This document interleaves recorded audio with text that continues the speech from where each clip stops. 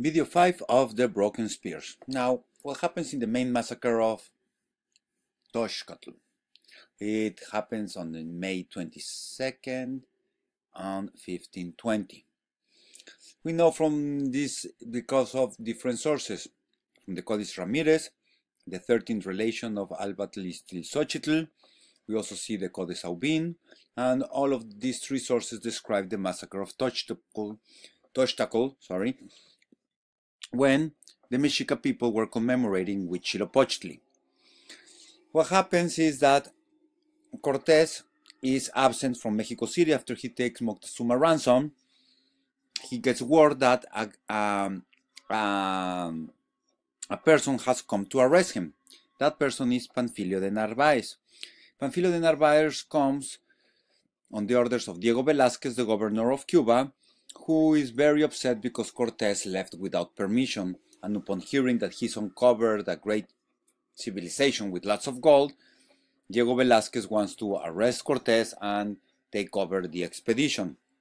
So Cortés hears of this and goes to meet Panfilio de Narváez, and upon meeting him in the shores of Veracruz, Cortés murders Panfilio de Narváez and promises the 1,000 soldiers that were there to arrest him to follow him, and he would lead them to gain lots of riches.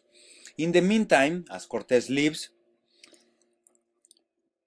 Diego de Alvarado is left in charge, and during this period, the Mexicas even know that it's been months since their Tlatoani, their leader, has been kidnapped in his own palace and has loosened much of the authority. The people argue that they must celebrate the main celebration of the god Huitzilopochtli. This is very important because this is the first ethno-historical sources that we have about how people worship Huitzilopochtli, and in none of those sources do they tell us about human Aztec sacrifice. On the other hand, what we have is a horrendous act of treachery that usually has been left out of the historiographical scrutiny to understand present-day violence in Latin America. What ensues is that there is a big description of how the Aztecs gave status through dance, and that is that at the center of the temple, in this plaza, when the dance is taking place, they have drums and they have an effigy made of seeds, of grind up seeds, and in this effigy, people are dancing around this effigy.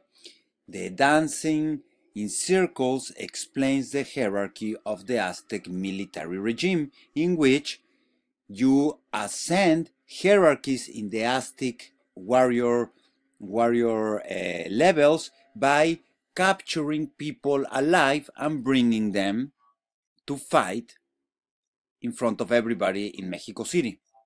This is the way that people celebrated other events, meaning fighting, usually for Tlaloc, to ask for rain, but that's another part of the story that we should get to later. The point here is that as the Aztec warriors and the main 400 warriors of the Aztecs are dancing without weapons in this plaza, Pedro de Alvarado sees this as a good opportunity to get rid of the elite warriors of the Aztecs, and therefore they close the four-gated plaza in which the Aztec warriors were dancing, and as they are dancing, they are distracted, and the Spanish begin butchering everybody.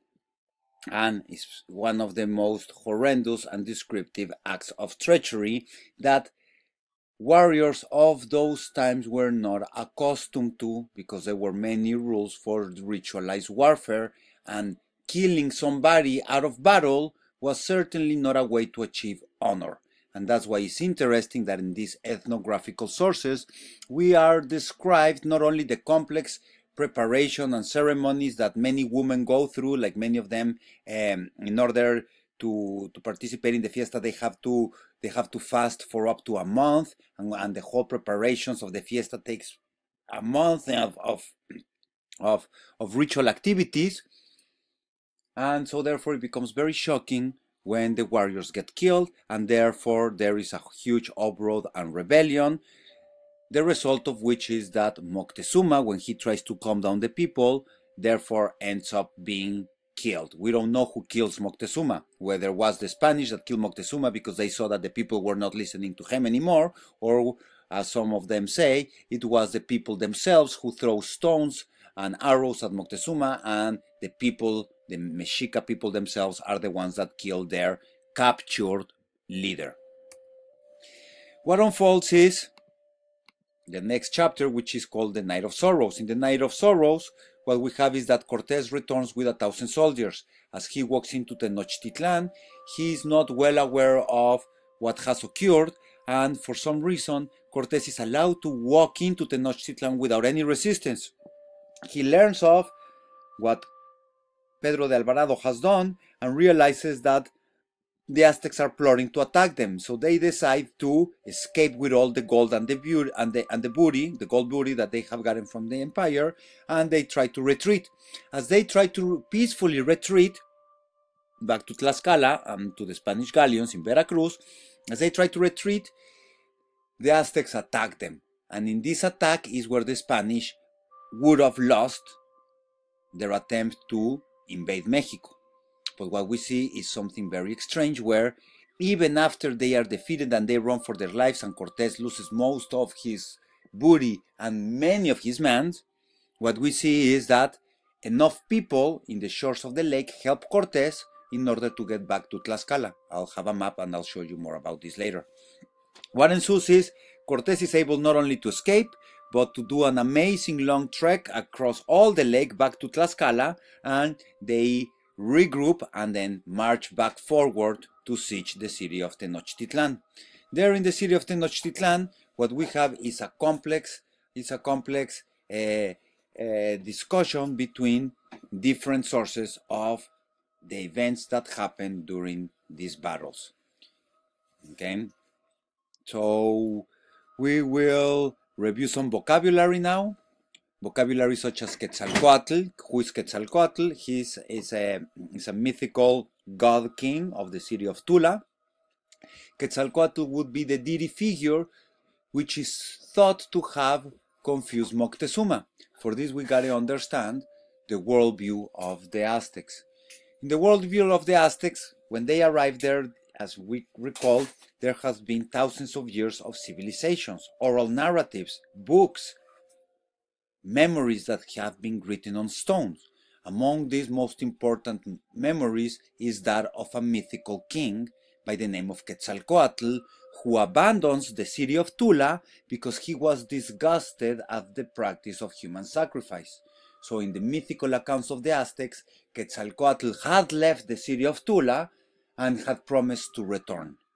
However, this idea of Quetzalcoatl returning to wage vengeance on the Aztecs seems to be impaired with the idea that the Aztecs did practice human sacrifice. As I said, I'm part of the anthropologists that disagree with this interpretation. Therefore, this is a complicated issue, whether Quetzalcoatl was seen as returning in the face of Cortés or not. Another important character is Huitzilopochtli, who is, in translation, left-handed hummingbird. He is the main god of the Mexicas. Who is this guy Huitzilopochtli? We should see that in very similar ways as Quetzalcoatl is this type of people that were at some point real humans, and after they die, they become transformed into deities. Okay, which is very different from the supernatural phenomena of gods like the god of rain, Tlaloc. Another interesting god of the natural phenomena is Ehecatl, the god of wind. Tlaloc and Ehecatl, in this ideology, they were never men. They were always forces of nature. So it's very important kind of to distinguish between idealized deities and mythical warrior kings that after their death become legends. Now, Tonalamatl, the Book of Destiny, is basically read by the Tonalpowaki, the person that understood the dynamics of time and the calendar. Now, the Tonalpowaki, it would be a person that you would seek to after you have the birth of a children. You will ask the Tonalpowaki to tell you what the name would be. Other important names: Tezcatlipoca, smoking mirror, the god of the power of nature, the volcanoes. Smoking mirror alludes to obsidian, which is a dark stone in which the Aztecs are known to use for reflection and also for weapons. We also have, in more words, Moctezuma, the kings of the Aztecs, remember, when Cortés arrives. We also have Pedro de Alvarado, who is the one that perpetuates the massacre of Toxcatl. We have Prince Iztlizochtli, who was the brother of the Lord of Texcoco and who quickly converts to Christianity and burns his mother's rooms to make sure that she converts and helps the Spanish. We have Yacotzin, which is the mother of Iztlizochtli, who converts after her room is burned. We have Tlaxcala, which is the city-state that was never subjugated by the Aztecs and who became an elemental ally of the Spanish. We basically have names like Cuitláhuac, Malitzin, Jerónimo de Aguilar, Gonzalo Guerrero, all very important names in these 16th century encounters. Now we've reached the end of video 5. We will continue with more videos later. Have a good evening.